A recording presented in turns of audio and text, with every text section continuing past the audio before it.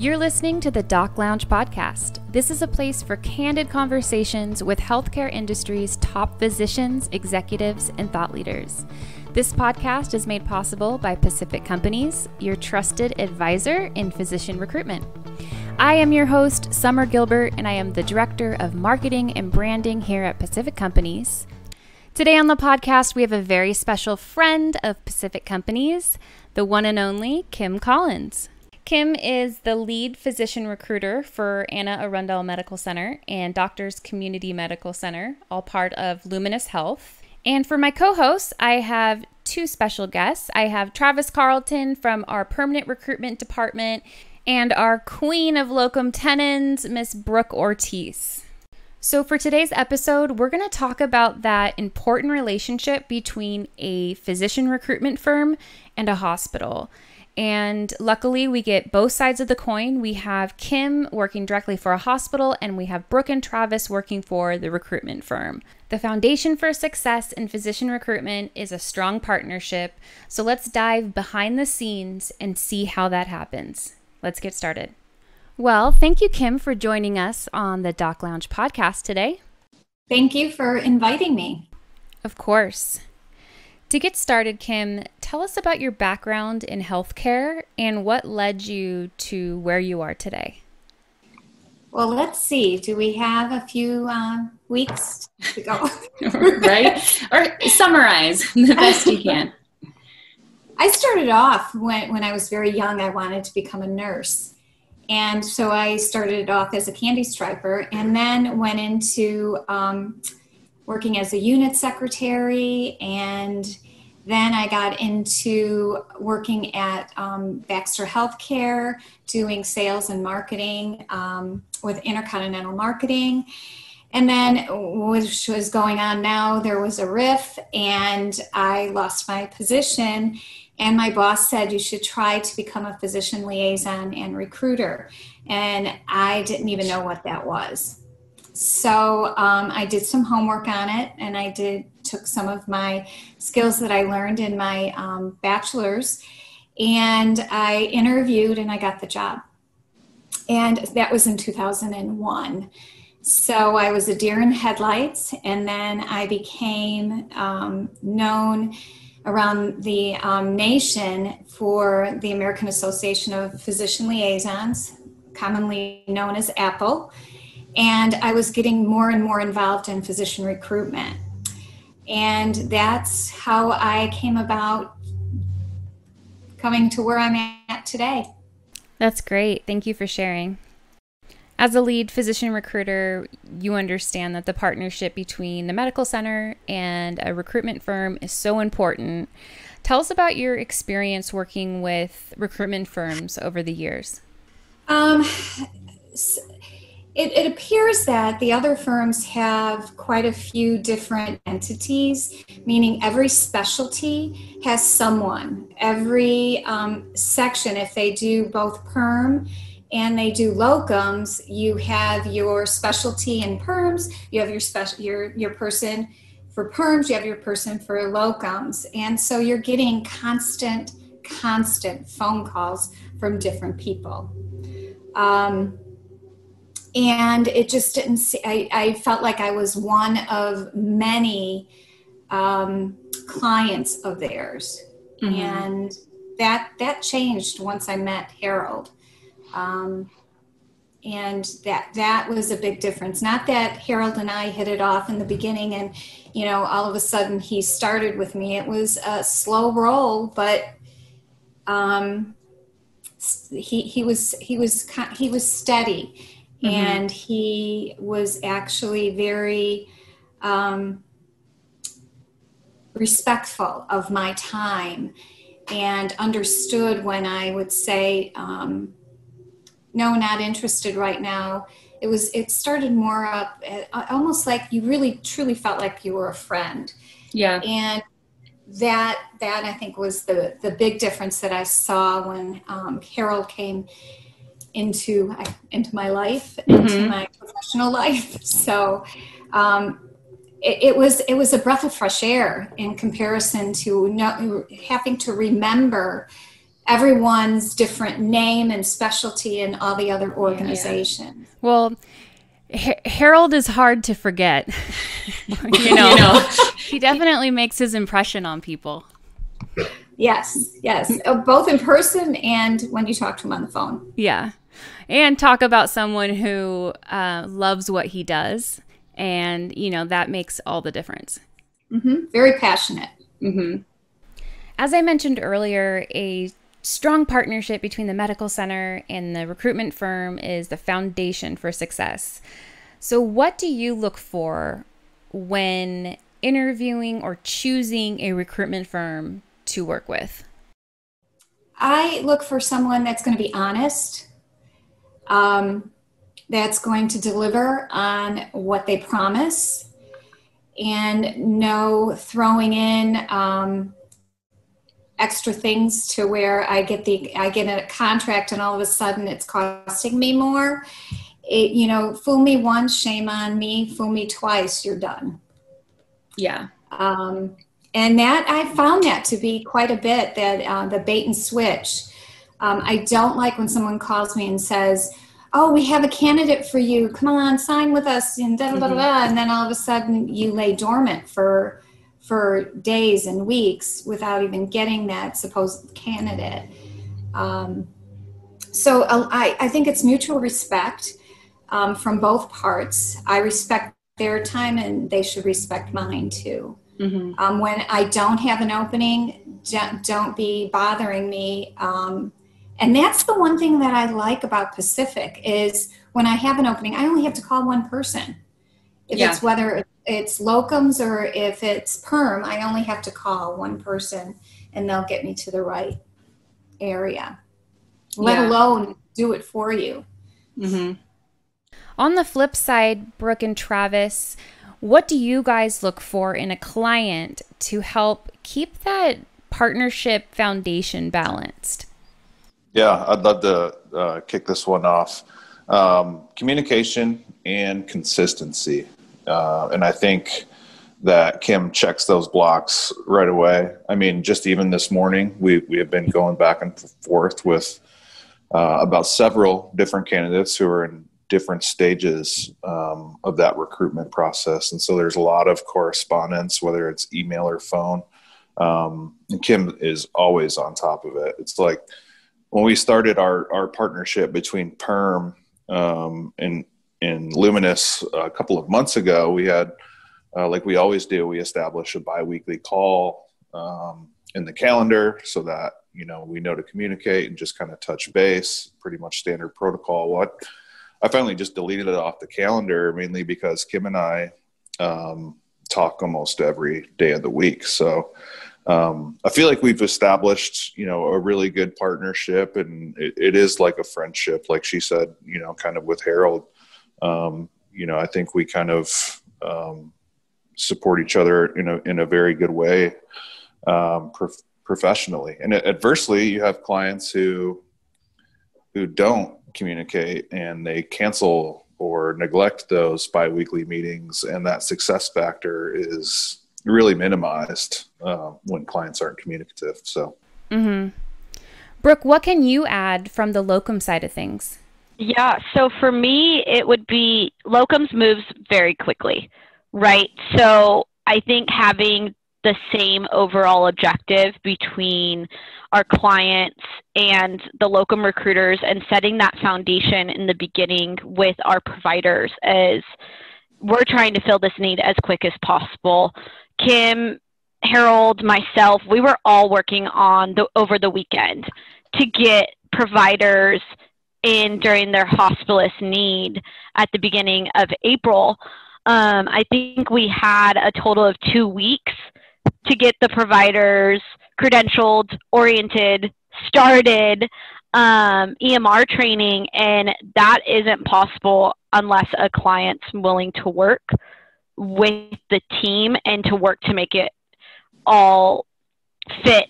I like to describe locums as a puzzle piece because you're trying to find that puzzle to mix around on how we can make this work. If we have a client that is willing to pick up the phone, interview, their medical staff to interview our physicians over the weekends as well, that becomes a great partnership.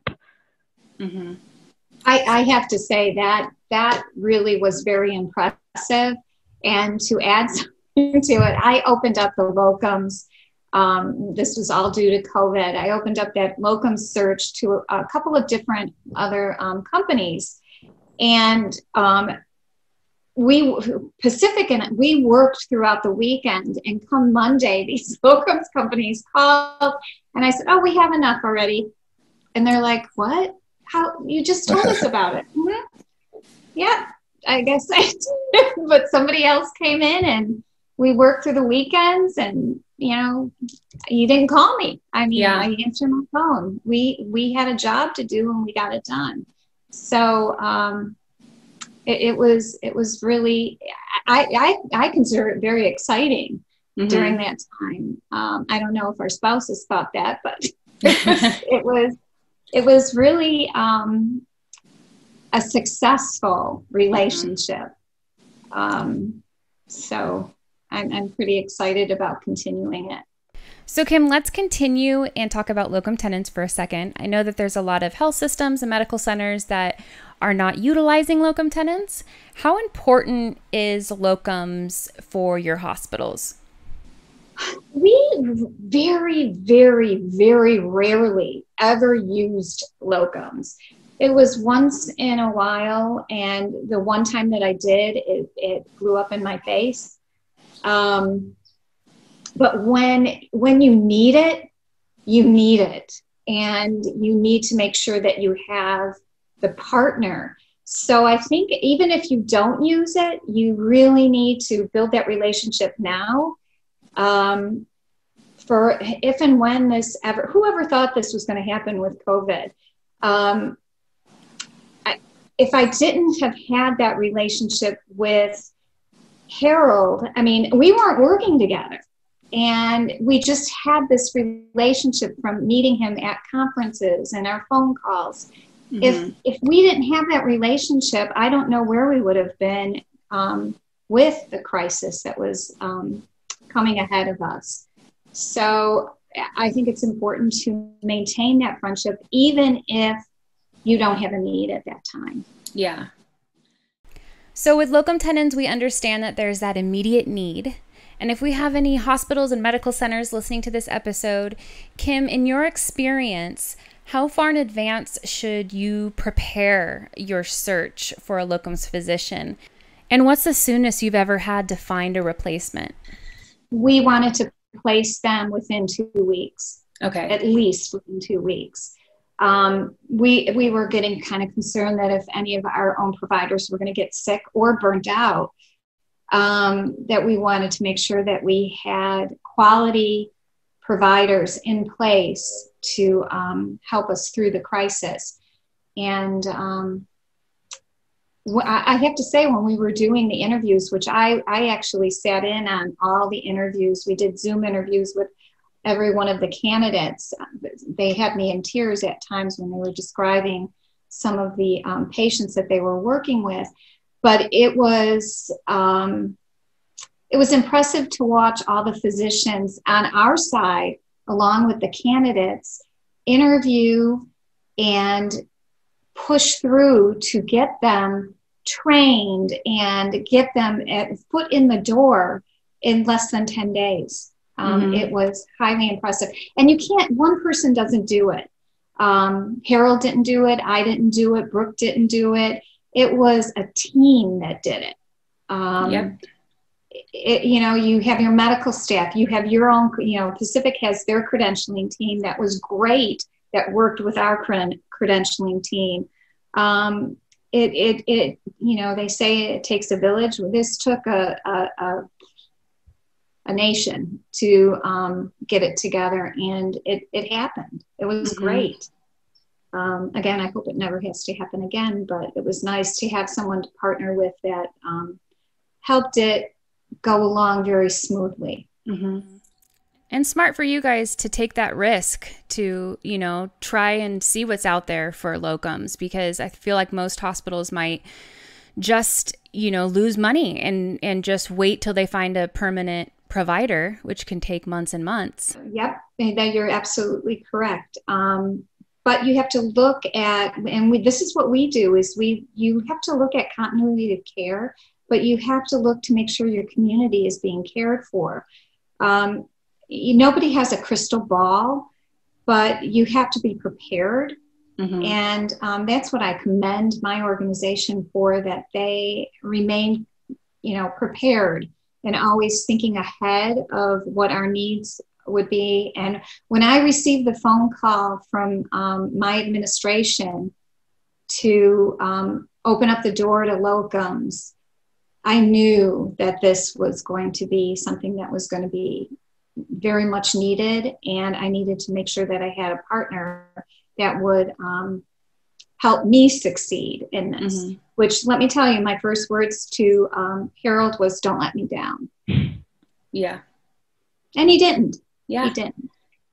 Well, I think too, Kim, that allowed, you trusted us so much to fill the hospitalist for your community. And then when you guys had another need with the intensivist, our whole locum team was like, okay, it's game time. We know we're going to have to fill these. I think some providers we ended up filling within 3 days.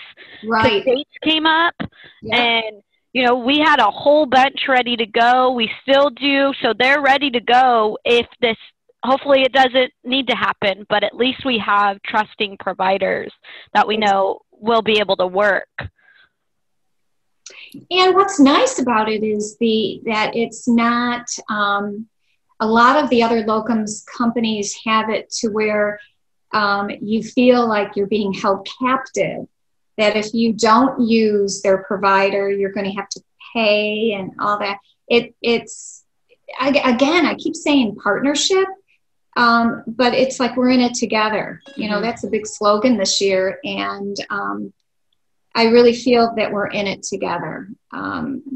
There is mutual respect and a partnership that I think is something that I have not seen in my many years of recruitment. And part of me, I have never really had to use a lot of locums, but I'm happy that I was able to meet Harold the many times that I did, and that he stuck in my mind, and that we were able to make it happen. Yeah. And it's not like Harold just, okay, here's your need, passes you on to Travis and Brooke, and yeah, see you later. He's always checking in too, to see how things are going.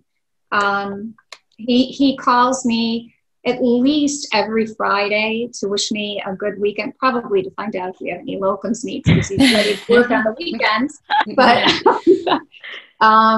he genuinely cares, I believe. I almost feel like he's somebody that if I'm taking a vacation day, I got to let him know, because I don't want him to worry. That's so funny. So Travis, I want to circle back with perm. So I know we're talking a lot about locums, and just because it's permanent doesn't mean that we don't have a sense of urgency behind finding that physician. What do you do to try and find a permanent physician as soon as possible? Well, we're not just looking to send CVs over. We're looking for people who are going to be, taking care of the people in their community. So I always take that into consideration. Finding the right fit isn't just, sending over a CV and hoping that they interview well. So, what Kim may or may not know is that we do a lot of stuff behind the scenes as a team here at Pacific Companies with, our directors and our executives. Is we do a lot of prep on the back end with candidates, whether it's pre-interviews and hopping on Zoom calls with the candidate and their significant other, and just making sure, that they're not only the right fit, but we're not wasting our clients' time through the process. And Luminis and Arundel and Kim have made it really easy. I mean, we have candidates who tend to drag their feet, for lack of a better term, and time really does kill deals. And Kim and I mean, we communicate consistently. Candidates aren't left wondering, what's going on with the process. And it tends to move candidates through the process much quickly, which I think makes the overall process more successful. Kim's just really on it. And going back to the communication thing, I just think it's I don't know how I was so lucky to have Arundel account fall on my lap, but I'm really glad that it happened. And I'm glad to be a part of bringing oncologists, which is such an important specialty, to the community there in Annapolis. Travis, how do you balance the communication aspect of everything? Because I know you are emailing and calling physicians all day long. And so remembering to have that open communication with your client is so important. And, from what I'm hearing from Kim, it sounds like you guys have excellent communication. How do you manage that? Yeah, it can be a challenge. I mean, a lot of times we have multiple emails going back and forth that need to be answered, and, prioritizing and being able to manage daily tasks is part of our job. And it's one of the things that we focus on, whether it's training. In our support system here at Pacific Companies, we're able to go get help if you need help with time management, if you need help, whatever the case may be. We have a great support system. Our culture here at Pacific Companies is just so much better than other places that I've seen. So, it can be a challenge, but that's part of recruiting. It's not easy. It's really is like a war for talent. You have to be on your game. You have to be responsive. You have to be able to balance those things. And so you just got to find a system that works for you. There's not one system that works for everybody. It's all, individual to how people deal with certain, tasks. Yeah. And for me, it's more, so locums is a whole different world. I think that's the best way to put it. But for me wise, it's the number one priority is always the client, right? So taking care of the clients, responding to their emails, whether it's saying, let me check into this, I will get back to you. So then they at least know you saw their email. And also going back into our candidates. So the way I prioritize my day and how I run my book of business is based off of the biggest need. So, and how quickly this health system needs the candidate there. Because not only are we getting CV and presentations over to the client, we're working on setting up phone interviews, potential travel, getting confirmation letters out to the clients and contractors, right? So there's a lot of moving parts before that candidate even starts that we need to make sure we're all in line. So for me, it's just organization is your best friend when it comes to each folder and each candidate, where the job's moving and how to really make it work best for the clients. But for me wise, when it comes to calling the clients, I know I have certain clients, like for instance, Kim, I can call her, she's calling me back within the hour usually, or I'll get an email from her saying, hey, I'm in a meeting, I'll call you back right after, right? That allows me to be able to know, because of the good relationship that we have, I can know that she's going to get back to me with a sense of urgency, just like I'm going to, which allows that partnership to run so smoothly because there's such great communication. Yeah. And what about you, Kim? For any hospitals listening, how do you manage that communication piece? Well, some people think I'm organized. I don't, in physician recruitment, you come in thinking that your day is planned and then all hell breaks loose. So I use a database. I have notes that I write that I have to when I really have to follow something. But again, it's having good partnership with whomever you're working with. And even with my teammate, Marcia, we kind of bounce stuff off of each other to make sure that if I'm having a bad day and my day is pretty busy, I'll just call her and ask her if she can help out on something. Physician recruitment is not, you make it look easy, and a lot of people think it's, doing tours and, giving out little gifts to people, but there's so much else that goes beyond it. But you try to make it be as calm and as inviting as possible, because when the phone rings or you get an email, you can't have an attitude of that I'm busy. The one thing that I have to say about Brooke and Travis, I really think, am I your only client? Because I feel that I am it, and they're working for me. I have to, when Travis was talking about all the background that you do, I have to tell you, I gave a CV of a candidate to our VP, and she was like, this didn't come from Pacific. She could tell that it didn't have the in-depth interview that you guys all do, down to, you guys get down to the nitty gritty, to the point where there are times that I don't even have to pre-vet them because it's already been done. That to me is a way of getting very organized, especially when you have such a hot project to get done. They're only working on one specialty. You might have 12 other specialties you're working on. So knowing that you have that partner working on that specialty gives you that opportunity to stay organized. I try to keep my inbox as zero as possible. I didn't do that in the beginning, but when I first got into physician recruitment, I tried a different way of organizing. And as Travis said, what works for you works for you. And if it's working, don't try to fix it. Mm-hmm. We're almost out of time. And I really like this podcast because you really get to understand the behind the scenes of the recruitment firm hospital synergy. So for a closing question, Kim, what advice would you give to a hospital, medical center, health system, anyone that is looking to team up with a physician recruitment firm? What advice would you give them? Find a one-stop shop. It will take all your headaches away. I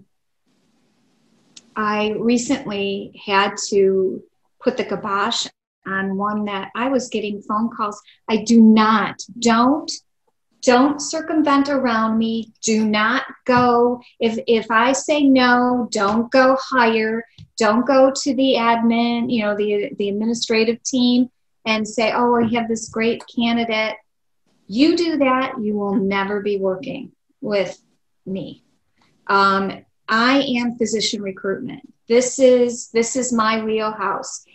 I know what's going on. Don't circumvent and go around me. If you go around, not a good thing.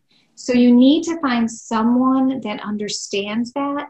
You need to find an organization that really appreciates your time, because your time is very important.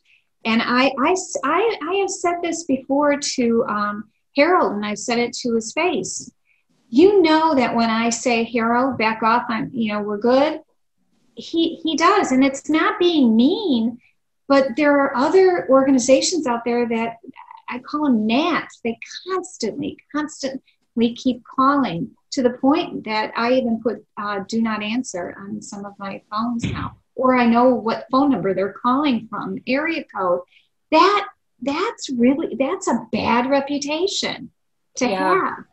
So I think people need to look, if they want to manage their time, you need to look for a partner that appreciates your time. Yeah. And that would be a one-stop shop. And I know many other people feel that way. It really is very important. It takes the headache out of physician recruitment. There's many more headaches, but it takes the one big headache out. Well, in physician recruitment, it's not like you're hiring someone for a tech company or you need a receptionist. There's a lot that goes into hiring a doctor. Well, you have to look at personalities, because you know what your organization's, culture is, and you have to make sure it's a good fit. And that's one thing. When we were doing the perm, Travis, we did a phone call with the whole team, which I think was pretty good, so that he could get, because there were no fly-ins. Nobody could fly in and see our organization. So we had to paint him a picture with words and with our own personalities. So we tried to do that. And I think it worked, because I think we got some excellent candidates. And the funny thing is, Travis and I both get sad if someone doesn't work out. We can't take it personally, but we both feel the pain together, which that's absolutely. That's a partnership. It's like, why don't they want to come here? And then he'll say, why don't you guys want them? So, you kind of learn off each other. Yeah. Well, thank you so much again. And Travis and Brooke too. You guys taking your time to do the podcast. You're actually our first client. We usually talk to physicians. And so you're our first client on the podcast. Thank you. I feel special. Awesome. Okay, guys. Well, get back to work. You got doctors to find. Thanks, Kim. Have a good one. Bye, guys. You guys stay safe. Bye. Bye. Thank you to all our listeners. If you'd like to be notified when new episodes air, make sure to hit that subscribe button. And a big thank you to Pacific Companies. Without you guys, this podcast could not be possible. If you would like to be a guest, go to www.pacificcompanies.com. Thank you.